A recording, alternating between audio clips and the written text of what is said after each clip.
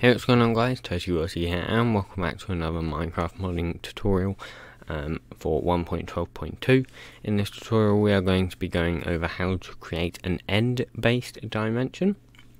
So with all the end islands, so let's get started.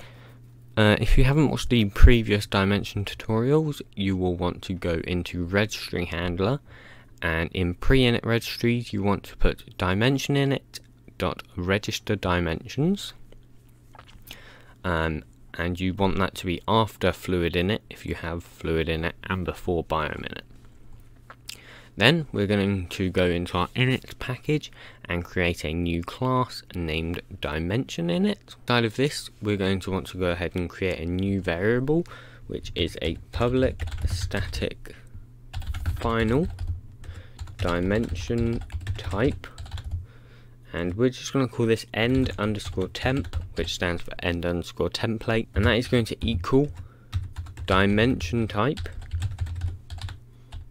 dot register. So the first is the name, so I'm going to put end temp. Next is the suffix, so this is going to be underscore and then the name of your dimension in all lowercase and no underscores. So mine is going to be end temp underscore end temp. ID, so I'm going to put 4, but soon we're going to have a config for this. This should be a unique ID, so it cannot be the same as any other dimension ID from any other mod or from your mod. They cannot collide, so you need to make sure it's a unique ID, which is why we're going to have a config soon. Next is the dimension class, so we're going to call this dimension end temp and put dot class. Next is a keep loaded variable. This is whether the chunks stay loaded and keep ticking so that crops can grow while you're not in the dimension and stuff like that. I'm just going to keep this as false because I believe it can be laggy.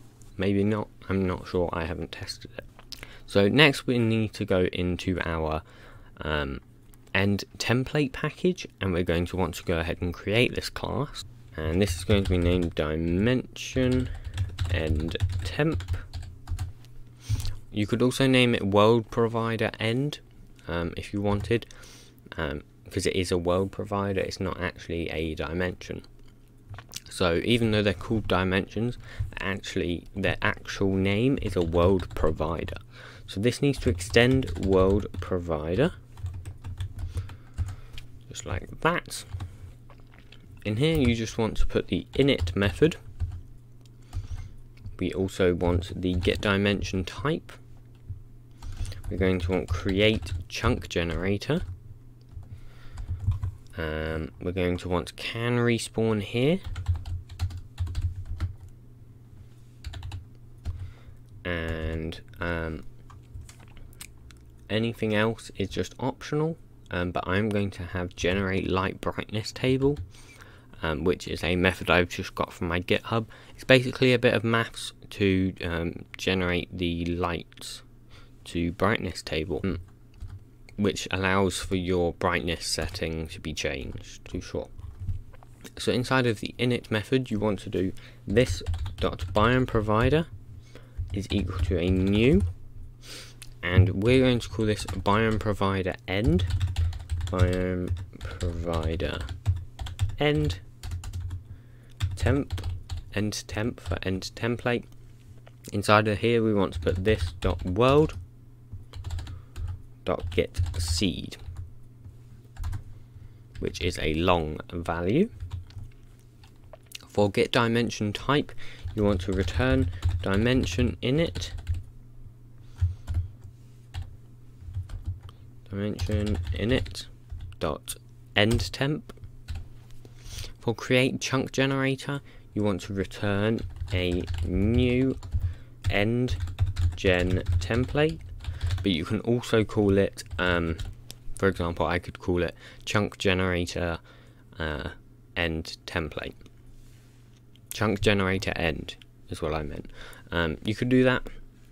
That's it doesn't really matter. I think the naming scheme is more to be chunk generator instead of what I've done, but it doesn't really matter.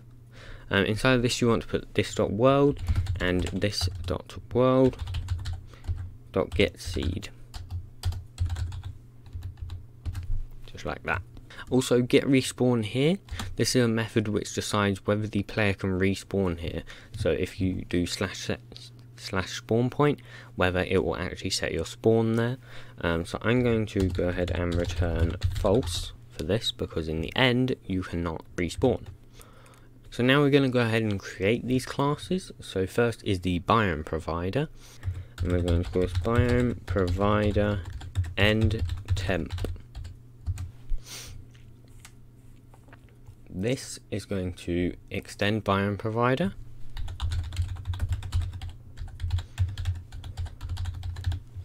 just like that, and import biome provider. We're just going to go ahead and copy, well, I'm going to copy this class from my GitHub because it's a reasonably big class. So let's just import everything here. My GitHub is in the description, just so you know. I'm going to go ahead and change these to constructor, change to constructor, and change to constructor. And I'm going to create this, so gen layer fix end temp. I'm gonna have, and yep, that's that class done. And gen template. So this is just going to implement iChunk generator,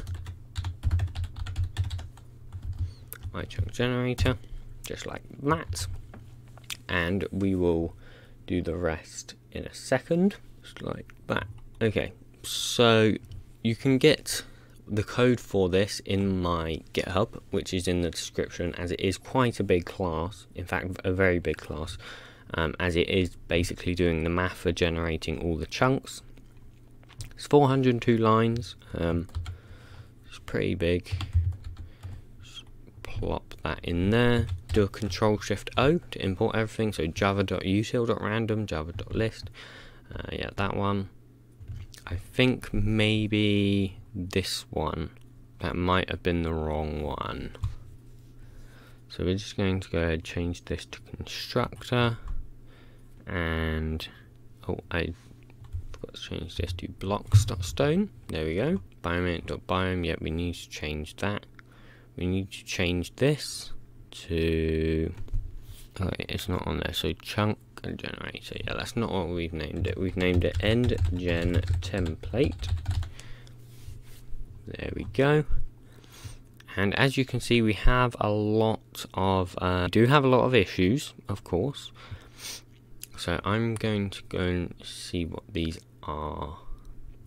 So let's fix this first. So biome init dot, and we're just going to put test biome.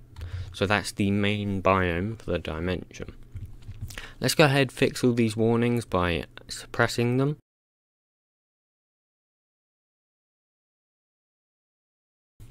There we go, that's all of that done. Here is this is the block you can use to change endstone. So I'm just going to have that as blocks of stone. In fact, no, I'm not. That's really boring. Let's have it as redstone ore. Yeah, redstone ore. Okay, obviously you can change the air. I wouldn't advise that, but I mean you can. It is a thing you can do. Next, app features enabled. So, okay, yeah, that's a thing. Dot get spawn point, we can do that. Oh, by the way, if you want to add custom entities to this, or just add an entity to the spawn list, you can do that here. So you just put spawnable, and there's basically these lists. You can add a new spawn list entry. So that is then the entity. So say I wanted entity bat dot class. I'm just going to say I want roughly 20, which is actually really low. Let me put that to 40. I want the max, the minimum in a group to be 38. I want the max to be 59. I'm just putting random values. I know that's a lot of bats. Okay, we can't have entity bat. What can we have? Let's go entity evoker. There you go. And yeah, that's just how you do that. So this is just true or false. You can mess around with what this does.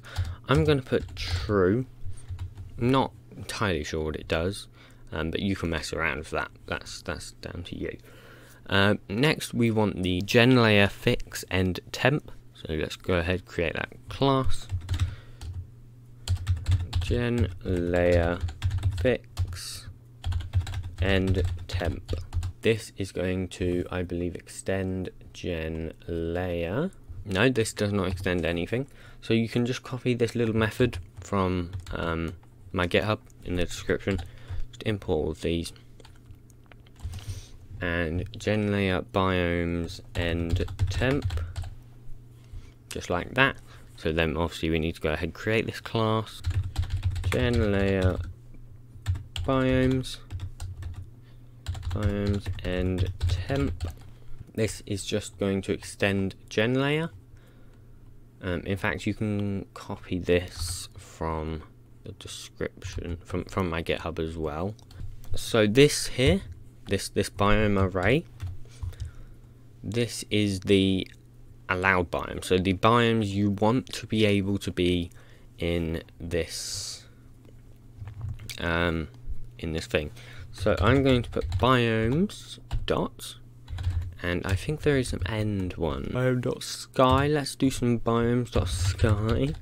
Let's do biome init dot our biome, and let's have biomes dot birch forest. Okay, I don't know what these are gonna look like. It's gonna be a bit weird. I'm fully aware that it will probably be a bit weird. So yeah, let's just give that a save. Give that a save. Make sure you import everything. And that is it. Now I'm actually going to go ahead. I'm going to run the game, and I will see you guys in the game. Alright, so guys, as you can see, we just got into the game, and I'm going to go ahead and use the teleport command, which we created a few episodes ago, to get to, what was it, 4? One thing I forgot to mention, guys, is you need to register it here in this method. So you need to create a public static void register dimensions. In here you need to put dimension manager dot register dimension. And for the ID, you want to put the same ID that is up here. So I'm going to put 4. And you don't want to have your ID as 4. This is just for, you know, showing you that it will work. But as I have said many times, we will do config. So now let's stop the game. Let's close it. Let's close this. Let's close that. Close that. Close that. And now I'm going to run the game again, and I'll see you guys back in the game. Right, so guys, we're back in the game, and we are going to now TP dim 4. And you see, it teleports, and here we are.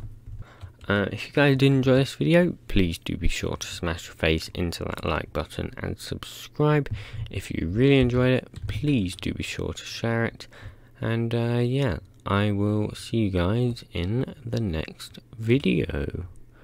Goodbye.